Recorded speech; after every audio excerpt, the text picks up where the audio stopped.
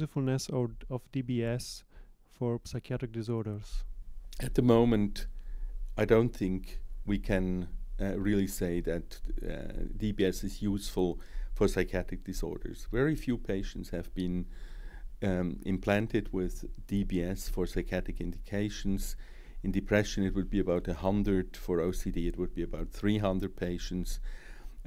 This is not a database which is enough to establish broad-based usefulness in psychiatry.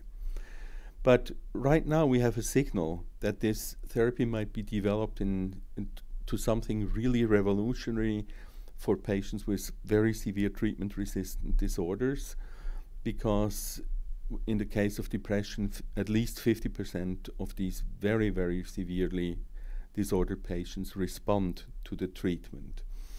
And it might very well be that 5 years down the road, DBS can be offered as a clinical alternative exactly for these patients.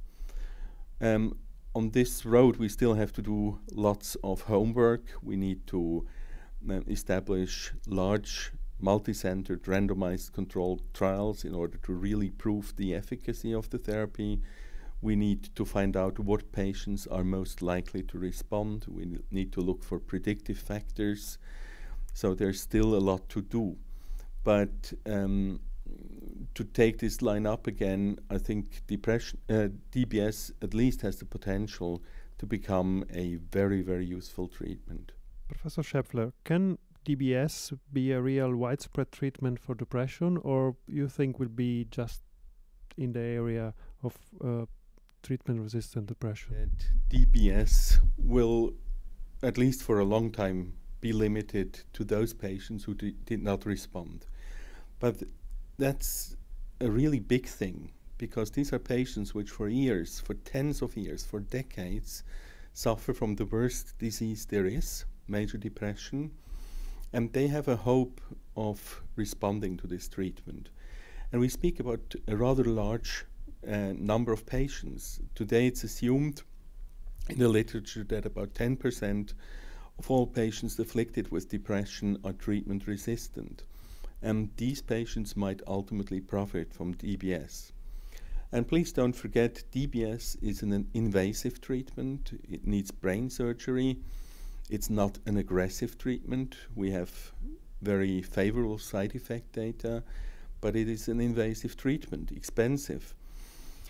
And on the other hand side, it's very important to notice that those patients in our group, which we studied, who are slightly less treatment resistant, who are younger, who have less failed treatment trials, have a better chance of responding.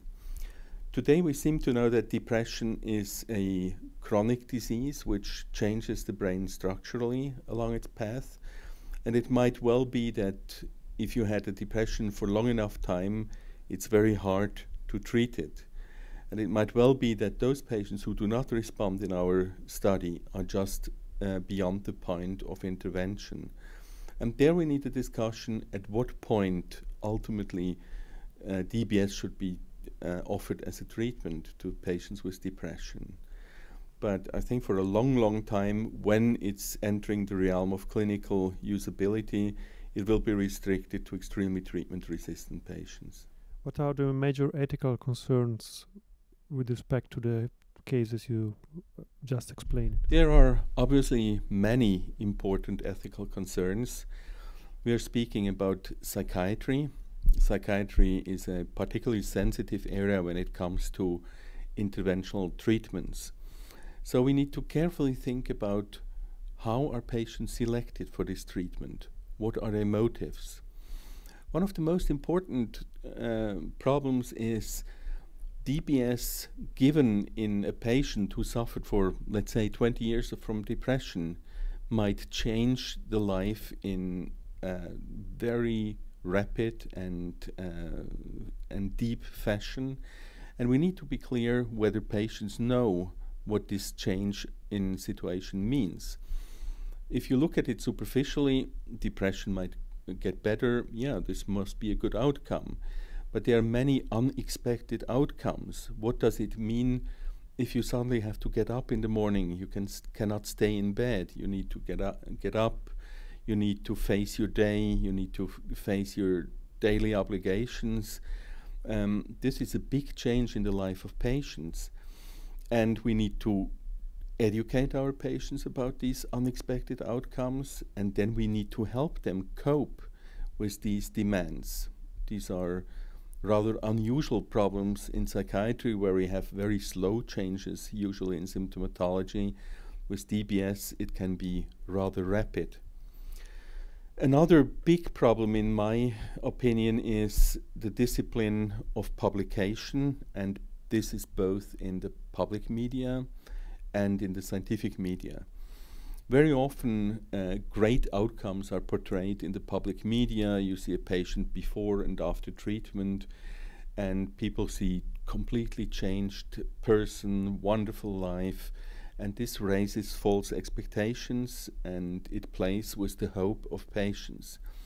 So we need to educate media journalists that there are bad outcomes too, like non-response. We have never seen a bad outcome in terms of worsening of symptoms, but there are many patients who have not their hopes fulfilled, and this needs to be portrayed too.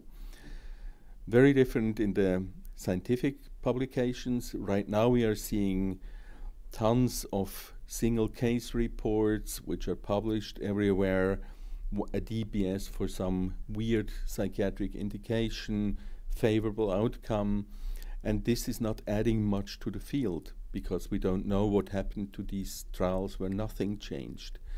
And I strongly believe that we need to know about every single DBS application for neuropsychiatric disorders, because then we can ask, what was the outcome?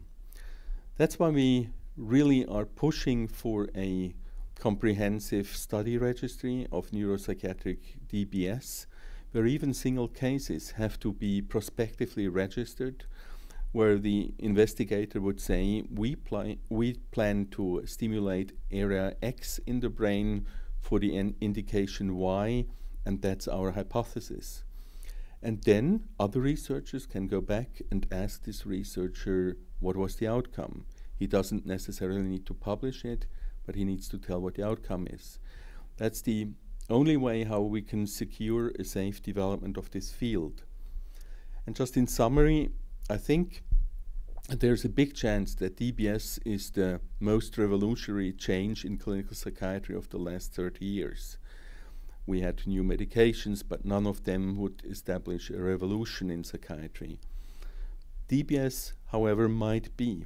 And in order to safeguard this very positive development for our patients, we need to tread carefully in ethical realms, think about what we do, what the impact is, in order to safeguard this development for patients and society. Professor Schlaepfer, is there a risk to consider depression only as a neurological condition, not considering all the social implications related to it? Oh, yes, absolutely. As opposed to Parkinson's associated tremor, which is the most widely used indication. As you know, about 80,000 patients worldwide have been implanted with DBS for this indication. Depression is an altogether much more complex disorder, where you have slower and more complex treatment outcomes. Depression certainly has a neurobiological basis. We know that today, but there are many psychosocial factors involved with depression too. So we need to very, very carefully establish eligibility of patients. We need to analyze what contributed and contributes to their depression right now. And we need to take into account that a symptomatic improvement doesn't change their environment. So it's absolutely mandatory that when we do DBS to our patients, we do psychotherapy too, in order to help them to cope with the suddenly changed world.